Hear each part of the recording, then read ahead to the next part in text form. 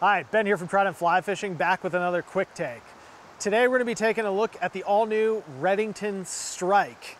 It's their first ever foray into a Euro-nymph specific series. We're going to tell you how it stacks up right now.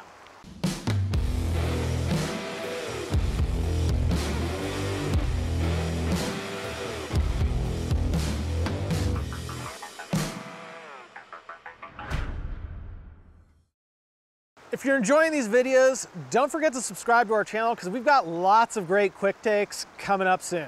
So one of the questions you're probably asking yourself is, what makes a Euro-nymphing specific rod? And there's a couple of features on this rod that are a lot different than what you'd find on, say, a Redington classic trout that make this really specifically designed for European style nymphing. These features start here with the fighting butt. Move on to this reel seat. You'll notice that it's a downlocking reel seat, which is exactly what we like to see on Euro-nymphing rods. And what that does is help balance that rod out, because you've got a super long rod, and if you want to use your standard lightweight trout reel and have a reasonable balance point, you're going to want that reel sitting as far back on the rod as possible. And that's what that downlocker does. Another thing that they've done, which as far as I know, Redington is the first to actually do this, is to extend this half well's grip. So this grip is at least 2 inches longer than what you'd expect to see. And the reason they've done that is, again, to promote that proper balance point. So you're gripping it further up on the rod, which again pushes more weight towards the back, counterbalancing that long tip. Last but not least, the rod is adorned with these single foot guides that seem to be the guides of choice on European style nymphing rods, even though we're not 100% sure why that is. Now, let's go back and talk about some of these features that are specific to this rod and what we think about them. First off, the reel seat here is cool and kind of reminiscent of the old hydrogen, but it's also really tiny.